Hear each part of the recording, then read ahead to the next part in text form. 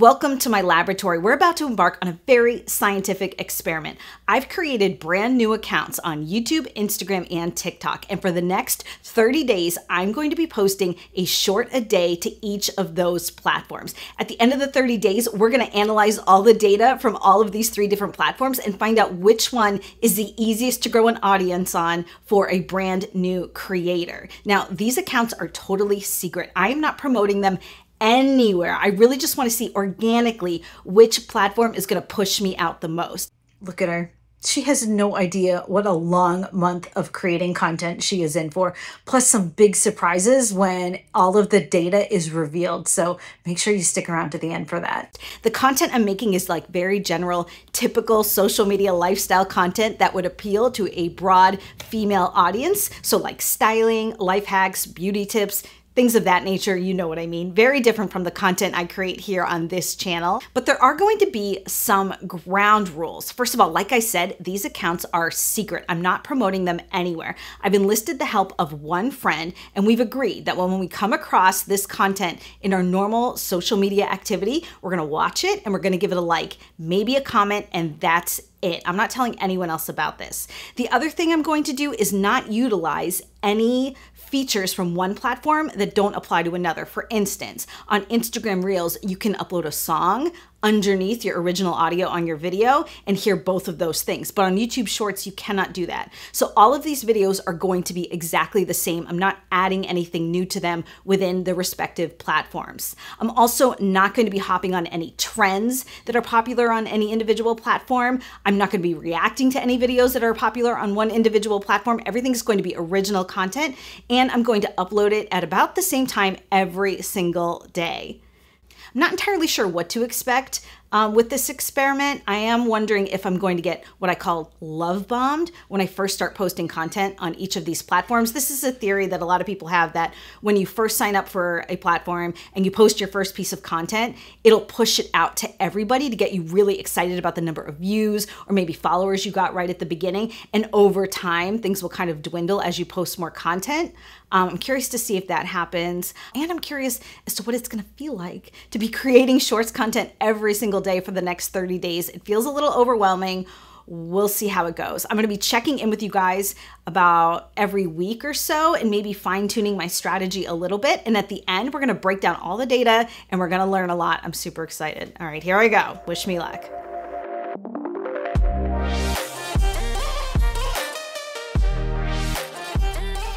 All right, I'm a week into this experiment, and what I'm noticing already is that I'm having a really hard time gaining traction on Instagram and TikTok. I think on Instagram, my Reels are only being shown to like 100 or 200 people. And I think the reason for this is that I'm not interacting with other accounts on each of those platforms. TikTok and Instagram really are more social. They actually even ask to access your contacts when you set up your new account. And I declined to do that.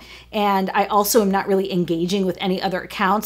So what I think I'm going to do is try to follow some other accounts that are creating the same type of content that I'm creating and see if that helps. I don't want to follow anyone that I actually know, because the whole point of this experiment was just like which platform was going to push me out the most. And so because I can't do that on YouTube, I don't want to do it on TikTok or Instagram either. So let's just see if that helps. Okay, we're at about the halfway point, and I would say so far I'm finding that YouTube definitely seems to be doing most of the heavy lifting for me in terms of pushing out this shorts content. I had my first like viral hit on TikTok the other day, which was kind of exciting. I got a video that got about 6,000 views and so many likes and saves, like a ton of engagement. But what I've noticed is it's really hard to convert these TikTok viewers into followers. It's just like, I don't know, like I can't get them to like want to see more of my content, even if they're liking and saving the content that I've put out. So I think I'm going to pivot a little bit on TikTok. I read that you shouldn't do many hashtags on TikTok. In fact, a lot of people are just doing the hashtag FYP for You page and letting TikTok figure out who to show that video to. So I think I'm going to try that. And I think I'm also going to try to throw in a few mentions here and there, because I also saw that mentions can help you grow on TikTok. Instagram is like a totally different story. I'm having such a hard time on Instagram. So I'm going to try to add a trending sound to my next few Instagram videos and see if that helps push the content out. I think that I need to get more into like the Instagram game. So I'm gonna try that and see how that goes.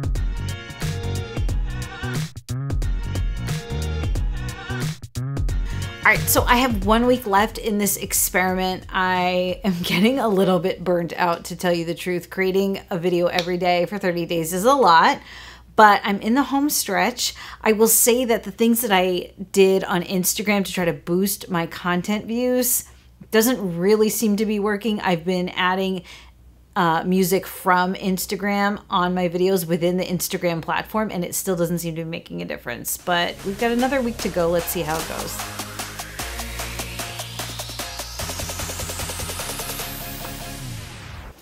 Okay, the 30 days is over and I have a lot of data, so many spreadsheets. Let's just dig right into it. First, let's talk about my process. I let each video go live for 7 days before looking at the data and marking down how many views and engagements and follows came from that specific video. On Instagram and TikTok, it's a little bit harder to figure out when a new follower arrives what video they came from, but I try to piece together, you know, if I saw someone like a video and then they followed me, I counted that follow toward that specific video. And I only looked at the content metrics for 7-day windows so that the old content was not skewing the data of the new content over the course of the experiment. Now, engagements on each platform are a little bit different. On YouTube, I looked at how many comments, likes, or dislikes a video got. On Instagram and TikTok, I looked at comments, likes, and shares. YouTube doesn't give you the shares data, and TikTok and Instagram don't have dislike buttons, so that's what I went on for engagements. Let's first talk about how many subscribers I gained.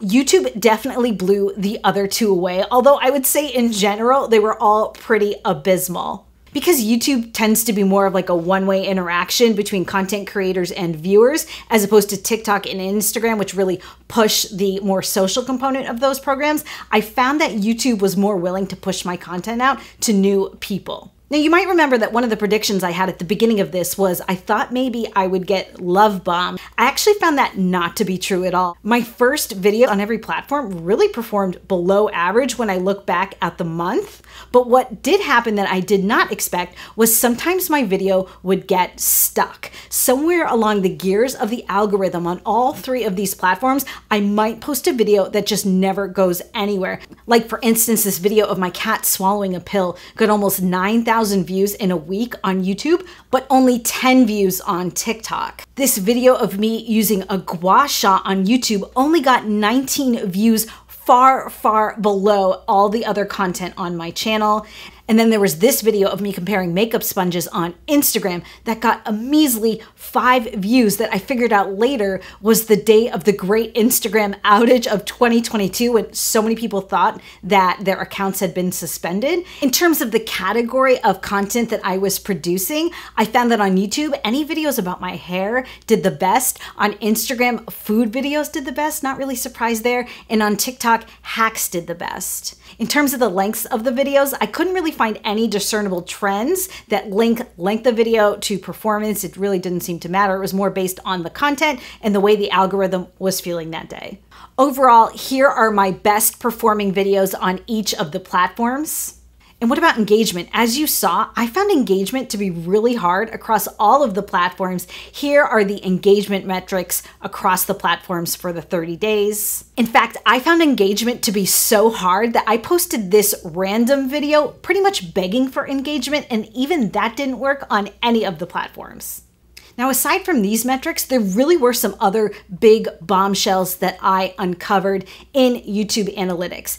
Instagram and TikTok have terrible analytics. You can really not know almost anything about your viewers on those platforms. The performance metrics are horrible. They really, really, really need to step up their game. The only thing that YouTube is missing that I wish it had is I wish it told me how many shares a piece of content got. But other than that, YouTube is killing it in the analytics game. I can see how many people subscribed from each video in real time. I can see how long they watched a video for. All that data is missing from Instagram and TikTok. So the metrics I'm about to go over are really just from YouTube Shorts because that's all the information I could get.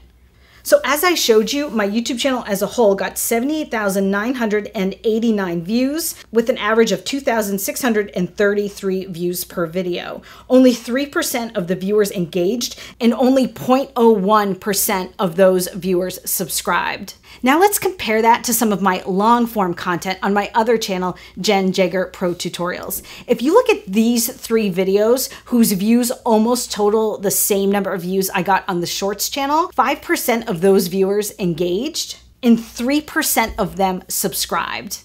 In real numbers, with almost the exact same number of views, only 113 people subscribed to the Shorts channel, but 2,216 people subscribed to my long form content.